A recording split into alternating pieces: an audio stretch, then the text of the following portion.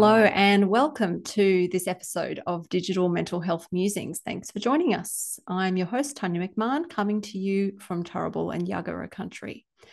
Now, today's chat is with a really key digital mental health service. And I say key because it falls into a really important category when it comes to digital mental health, and that's treatment services. Now, you might think, well, isn't all digital mental health treatment of some kind? Well, yes and no. With so many options out there, we find it really helpful to separate out tools such as websites and apps, which really support and complement mental health and well-being with information, tips, strategies, social connections, stuff like that. Separate that out from treatments, which are full standalone interventions, which are there to treat specific disorders like depression, anxiety, PTSD, OCD, and so on. Now, digital mental health treatments more or less mimic what you might receive if seeing a therapist face-to-face, a full course of treatment, which is usually somewhere between 4 and 12 sessions or lessons or modules of cognitive behavior therapy. And obviously there are other evidence-based therapeutic approaches out there, but cognitive behavior therapy or CBT lends itself really well to being translated online and has a very strong and broad evidence base. So that's why the majority of these programs are based on it. So there are just a few key players out there in the digital mental health treatment space, and our guests today are firmly in that space. They are from Mental Health Online, an initiative of Swinburne University's National eTherapy Centre. And Mental Health Online provides online information, assessment, self-guided and therapist-assisted programs for a variety of mental health issues. And today our guests are Associate Professor Neil Thomas and Dr. Hailey Tremain. Neil is the Director of the National eTherapy Centre and Deputy Director of the Centre for Mental Health at Swinburne University of Technology. He's the head of Mental Health Online, and alongside this, he leads a research program on developing therapeutic approaches to help people living with mental health problems, with a particular focus on the use of digital technologies. Welcome, Neil. Thanks for joining us. Hi, great to be here, Tania. And Hailey is a clinical psychologist whose role with Mental Health Online mainly focuses on supporting the mental health online therapists to build positive and effective therapeutic relationships with clients, utilizing video, telephone, email, and live chat modalities. She completed her PhD and postdoc fellowship in digital mental health and also works as a senior lecturer in clinical psychology and in a telehealth-based private practice. So welcome, Hailey. Thank you, Tania. Good to be here. So to start us off, can you both tell us just briefly about what you guys do at Swinburne, what your roles are with Mental Health Online?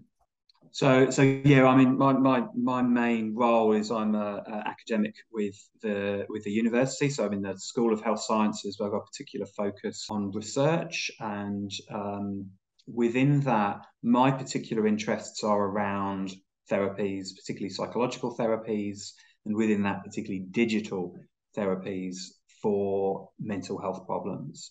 And so part of what I do is conducting research into how can we develop new treatments and innovate in that area. But also as part of that, I oversee Mental Health Online as a service which is actually funded by the Australian government in order to be providing these services to the public. So Mental Health Online actually functions really well within the university as a bridge between the research activities we do, also the training that we do of postgraduate clinical psychology students and so on, with service provision. So the public can benefit from the work that we're doing at Swinburne. So I'm mainly working within, with Swinburne within Mental Health Online. So most of my work is within Mental Health Online, and most of my Mental Health Online work is within the therapist-assisted provision. So what we think of as our the Mental Health Online clinic. So as you said, Tania, most of what I do is supporting our therapists. So I'm at the coalface in terms of the client work and supporting our therapists with the work that they do there. And as Neil mentioned, we do, because we're sort of embedded in the university context, we can leverage the fact that we have training clinical psychologists. Those are the people that mostly fill the role of therapists at Mental Health Online. So a lot of my work is in the training and mentoring and sort of supporting the therapists to do the work that they do for us. Fantastic. And that's wonderful. Like these young budding professionals are actually, getting this fantastic training in a really innovative, cutting edge space as part of their training. That's great that you guys can do that. And so tell me the story of mental health online for, maybe some of our listeners who aren't familiar with it. What is it and how did it come about? Yeah, I guess it started off probably about 15 years or so ago. So that was a time where at Swinburne we had a particular interest in cognitive behaviour therapy treatments for a range of mental health problems, but especially anxiety type problems.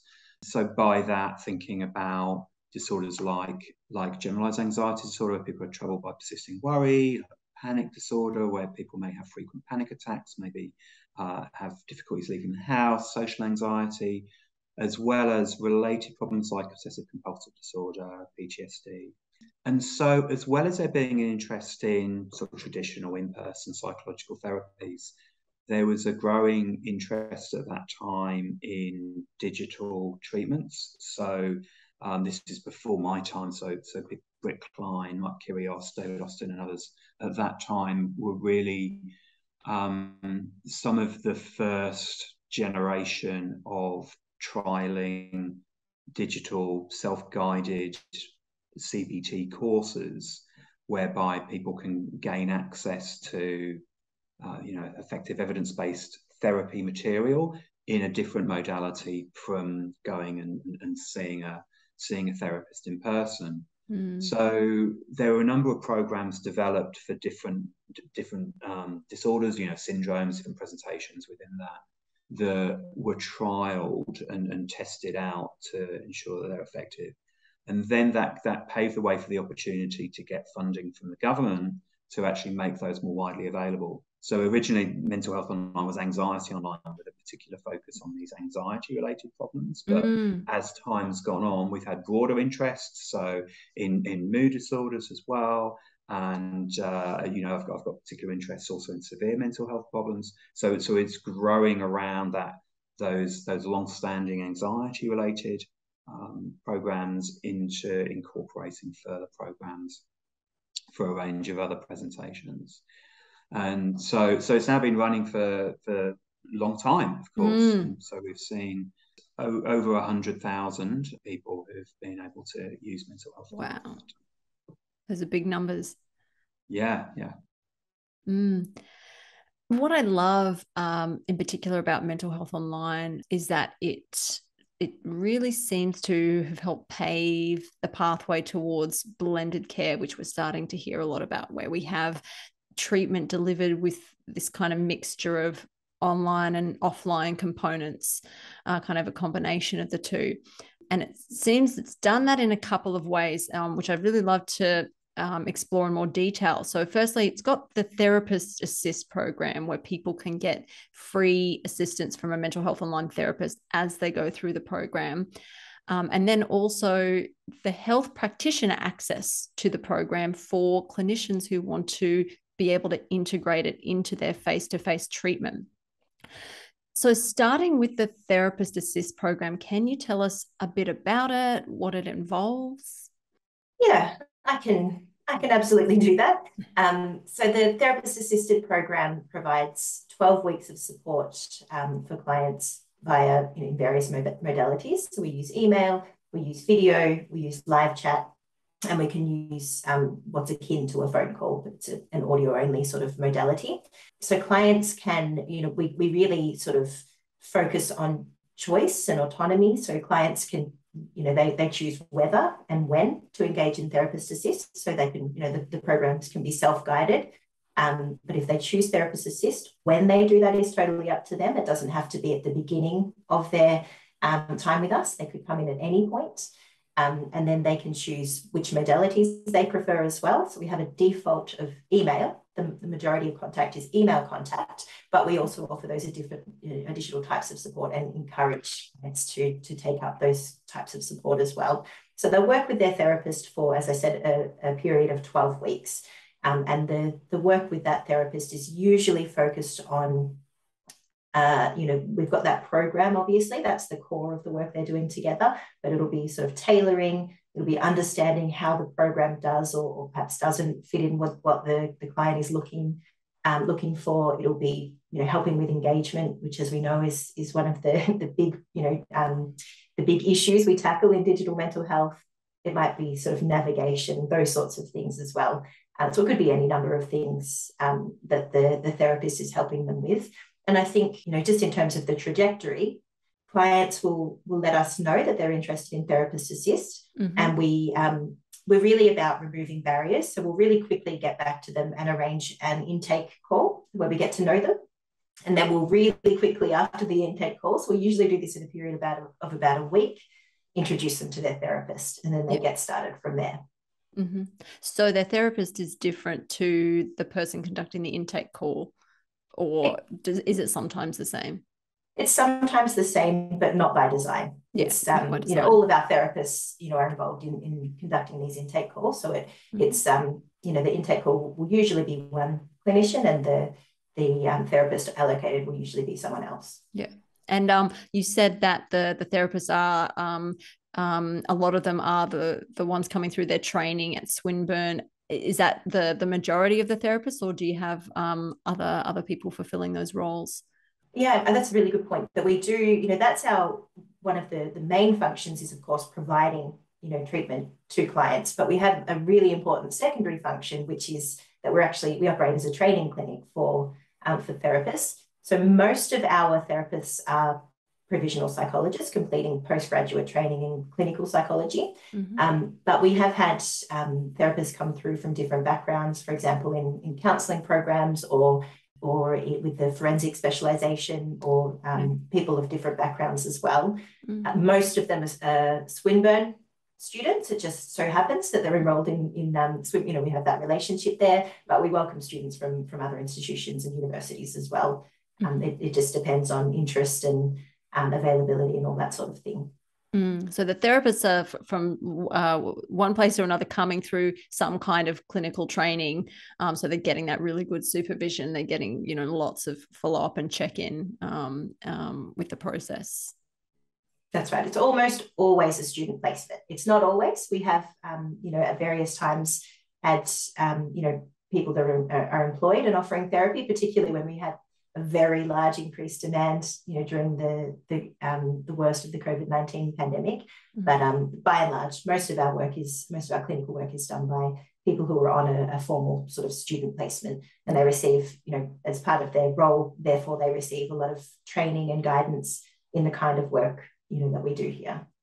Fantastic. Yeah. And I've people have asked before about, with interacting with student therapists, because a lot of people don't necessarily, they hear the word student, they don't necessarily understand the level of supervision and guidance people get. And I go, you're actually sometimes better off with a student therapist because they want to do really well. They're in the thick of it. They're learning this stuff, they're swimming in it, and they're getting great supervision and that guidance for anything that they're not sure of. So, that people can really, really trust in the quality of care they're getting in that kind of setting. Yeah, I mean, there's absolutely a lot. There's so much thought that the therapists are putting into email communications and setting up for the interactions. So there's a great opportunity. But we have regular, with various types of supervision. Like they have one-to-one supervisor. We have regular weekly group format supervision, and they've got daily kind of access to support from Hailey and others. So there's very clear support for them in the service. Yeah.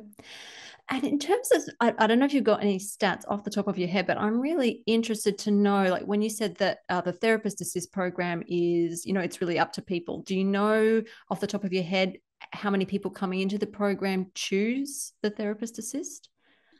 Yeah, I mean, the majority actually prefer to do programs on their own. So it is a minority that are doing Therapist Assist, which is interesting, because I mean, if we look at the literature, there's certainly a lot of arguments for therapist assisted online CBT being the preferred model, which I guess is on the basis of it being people's engagement in the programs, and therefore outcomes can be better. Although interestingly, there was a recent meta-analysis looking at anxiety, which was, I think it was more questionable whether that's the case in anxiety, maybe more so in depression. But certainly what we see as a service is that many people actually have a distinct preference for having the autonomy of doing something self-guided.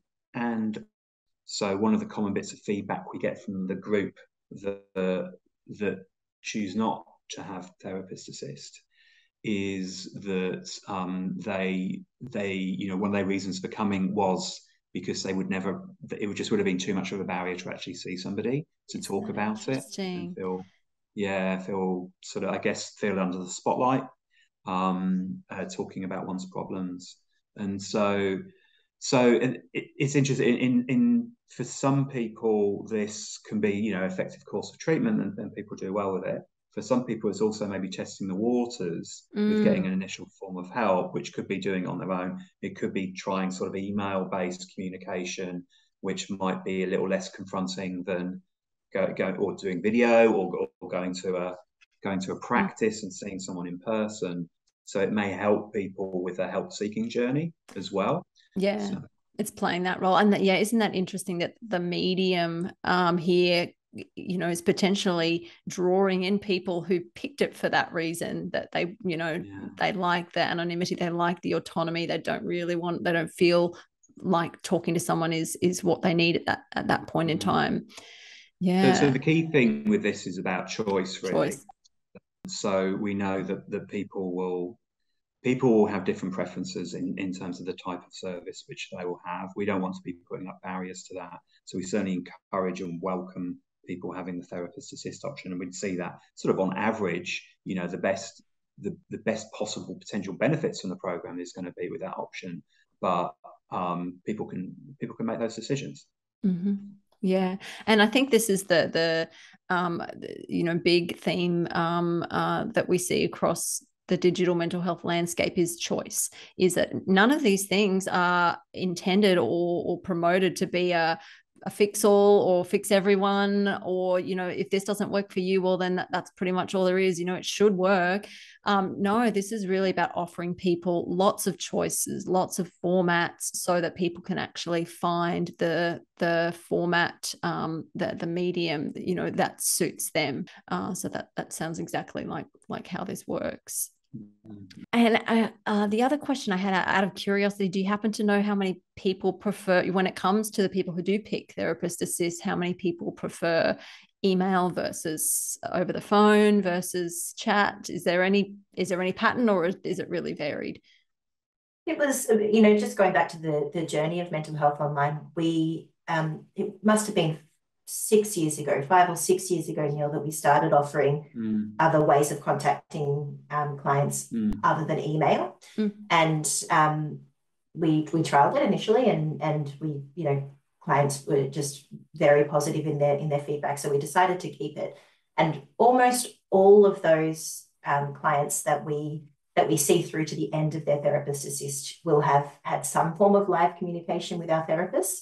Well, all of them will have had an intake call, which is always live, but some form of synchronous communication. But I will put a little asterisk on that to say our therapists encourage synchronous communication as well. So that doesn't necessarily wholly reflect the client's choice. They're not forced to, of course. They can absolutely stick with email if they prefer. But we do tend to want to get to know clients in a synchronous format as well, if we can. Yeah. So almost all that make it all the way through. And so there is an association between engagement and using those other, those other media, but the association could be that there's someone quite engaged, so they also want to try those other types of, those sort of synchronous types of contact as well. Yeah. Yeah, I think the video is more popular than the text chat, isn't it? So, but there is still that, and again, there's often reasons for people's preferences potentially for text chat as well. So, yeah, but and I guess videos, of course, become a lot more commonplace for us all in the past couple of years. Yeah, it has. And the other thing about the offering a choice of modalities, that we get to use that as part of the treatment. So if we had somebody that was a little bit, sort of unsure about using a video modality, we can step that out, and the therapist can use that as part of their, for example, anxiety program is to, Yes. why don't we try, moving towards a video session at the end of our time together as well. So it can really be, it doesn't have to be separate from, the modality isn't different to the treatment. The modality can be part of what's helpful, sort of thing. Yeah. And I guess when we've had feedback from people as well about the different modalities, it's like there's the pros and cons of both. So the video is obviously good for doing things like, sort of problem solving, doing the individual tailoring, sort of like actually thinking about, okay, how do I take this material and actually apply it in the best possible way, because that there's often a need for sort of thinking about that in real time and exchange backwards and forwards. With the email, people appreciate the opportunity to have a more reflective space, so that they can, like, sort of look at some material, spend some time thinking and writing. And so there's maybe a different mode. It's like the slow mode versus a quick mode. Yeah. Of doing that, as well as it also being that ongoing record that people can use and reflect on in the future. Of course, as well. I can go back over it. Yeah, so it's nice having that combination, which is what we do. So that people can get the best of both worlds, I guess. Yeah. And how do the therapists keep within the bounds of, the nature of that therapeutic relationship? I imagine, as the weeks go on and the alliance, the therapeutic alliance strengthens, that there'd probably be a lot of people wanting to talk about other things. How is it kept on task? It's a good question, and I think that the short answer is through training and consultation and supervision, and the long answer is that in practice, it may be that for 3 weeks they don't talk about the program with their client. They talk about something that's going on in their life alongside the program. So we're not particularly, even though we do have that focus and it's very explicit, we're not prescriptive in that way either. If it's and for some of our clients, the greatest benefit they can get from working with us is actually a positive experience of help seeking, entirely separate to their evidence-based CBT program that's sitting next to if you know what I mean. So it's really quite tailored, and our therapists do tend to start with us with this idea that we must talk program, and that's what we have to do. And once the relationships develop, they test that a little bit, they stretch that a little bit, and by and large, they're pretty used to coming in and asking if something's sort of, I'm not sure, is this, is this us, or is this something we will refer out for? Yeah. We'll have a conversation about that in group supervision usually, and discuss the pros and cons of both. Yeah. So it sounds like either way, there's the real good guardrails in place for, it's not overly rigid in terms of that, you're just going to get, well, let's bring it back to the program all the time. There's some flexibility there, but there's also these guardrails to, help with those trickier situations where it might start to feel more than just about the program and helping people through it. And of course, a lot of it is just about matching people with the type of help that they need. So some people who come through to us and it's like, well, actually they more want counselling. They want to talk and express themselves, talk about problems rather than work through a program that's more sort of skills based. So in those cases, we try and link people up with the most appropriate services for their needs. And what a wonderful thing, what a wonderful problem to occur is, I realized I actually prefer this kind of modality. I've actually learned something about myself. I've actually learned something about what I need. I think that's a wonderful problem to have, because I think a lot of people don't even know where to start sometimes when it comes to getting help. The other feature I really want to explore was health practitioner access, because that too is quite a unique feature, not something that all programs offer. Can you tell us about that? What is it that health practitioners can access? Sure. Will I go ahead, Neil? Yeah. In short, health practitioners can access everything that our clients can access in terms of our program. So the full programs and all of the resources are made available for free. Just the portal's different. Rather than going through a client portal, they go through a health professional portal. And those are, when we say health practitioners, it's not, necessarily people with a mental health background. It could be, it can be other allied health backgrounds, anyone in any, helping adjacent profession really is welcome to create an account. And once they've done that, they've got access to all of the programs with the same functionality as our clients have. So that's the core. And then we also have some resources that we have been developing and we continue to develop to help have health practitioners with various backgrounds, use those programs to their benefit. So we've got some, for example, we started with a guide to video consultation, which was, I believe that was prompted by what was going on with COVID and the rapid shift to digital and online ways of providing support. And more recently, we have a series of resources which break down each of our programs for health professionals. So what are we focusing on in those programs? What are the core skills? What are the core, sort of worksheets and interventions and all of that? And what are some particular ways that you might support clients who are enrolled in a particular program, or even if it wasn't that particular program, who you might be working with, for example, who are experiencing anxiety? How can a health practitioner pop into one of our anxiety programs and take resources or information that's useful for them? So that's the aim of those worksheets.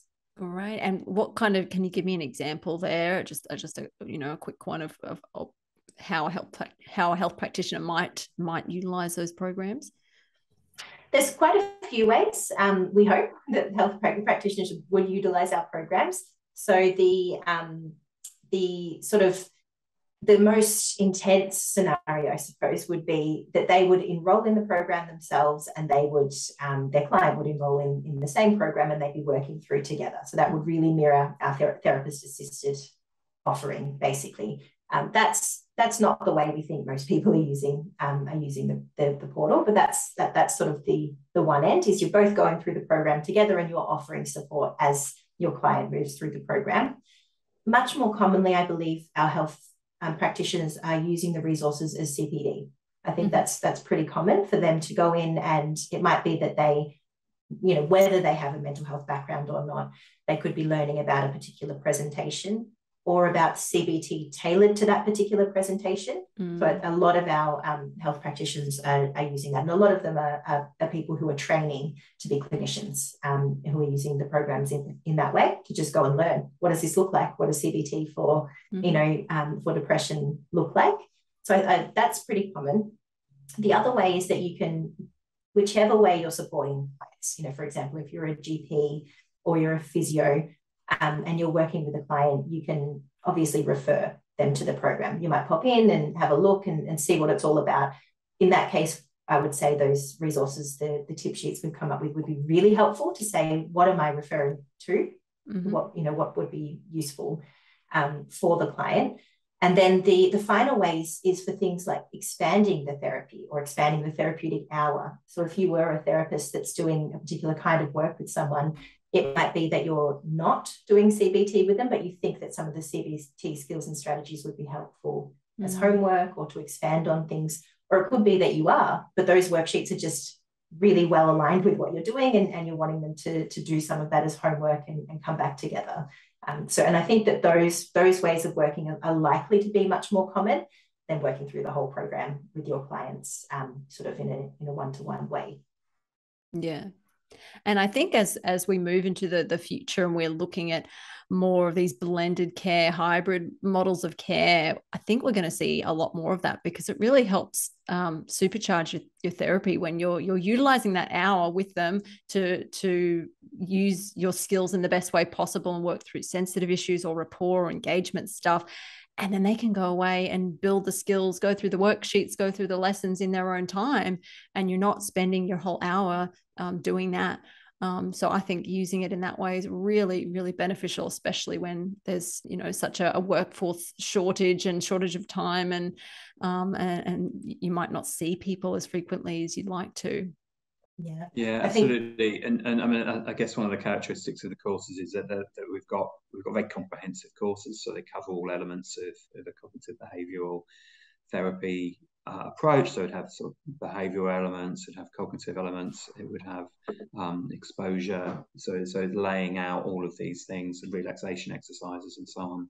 So there's a very comprehensive resource that there's 12 modules for each program. So they're so some of the longer programs that are available online. So that is a great resource that's available to complement what a therapist might be doing in person or over video. And where can therapists and clinicians find those tip sheets and fact sheets on how to use those programs in their practice? Where would they look for them? So there's just visit the website, so mentalhealthonline.org.au, and they on the menu on the top there's a tab which for health practitioners can click on. So that's got those resources and also details of how to sign up for an account. Excellent. So we'll put those in the show notes as well. But sounds like it's really easy to find on the website, which is great. And yeah, I mean, I can personally attest to, I really found I utilized Mental Health Online a lot for that kind of free CPD use, especially through COVID, when there was just huge workloads, huge pressure, and just didn't have time to session plan as comprehensively as I normally would. And I went, I need a quick session plan or something, and I'll just go onto Mental Health Online and pull off a worksheet or a couple of activities. It's all there. It's all sitting there, rather than having to, shuffle through my, big fat folders from my clinical training days full of, paper worksheets. It's all there online. It's much easier to access. So yeah, I think I really like that there's quite a few different ways that practitioners can use these things. It's not like, unless you're going to be going through the whole program with clients, there's no point using it. There's really lots of creative ways that it can help augment and enhance the work that we do. Yeah, I hope so. That would be, if whichever way it fits into the work that health practitioners are doing, job well done for us. We're delighted if they're using them in any way, because it's, if it can save you time, if it can save you effort, if you're able to see, more people, those sorts of things, that's wonderful. It doesn't have to be the whole program. The other thing I'll just mention is that we are really accessible in terms of if you have any tech issues or questions or anything, we've got a public facing website. You're very well, health practitioners like clients are very welcome to email, contact mho@swin.edu.au, and we will actually reply. It'll get to me, it'll get to our wonderful staff, and we'll get back. So if there are any issues or anything, it's not a maze, just email us and we'll sort out whatever the question is. Excellent. So yeah, practitioners are definitely not on their own. They've got the support there if they need it for utilizing this kind of new area for a lot of us into their work.